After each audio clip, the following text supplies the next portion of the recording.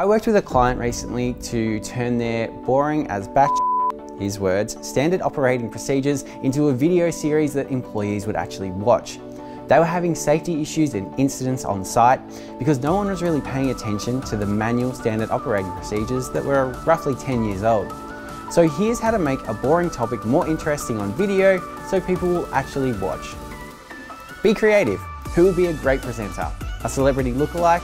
The CEO? Where and how could we record it? It's more interesting.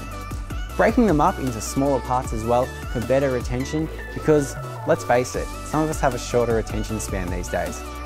Use text, graphics and animation to help highlight the most important bits of information and avoid jargon and use plain English to get the point across. This is what worked for the client.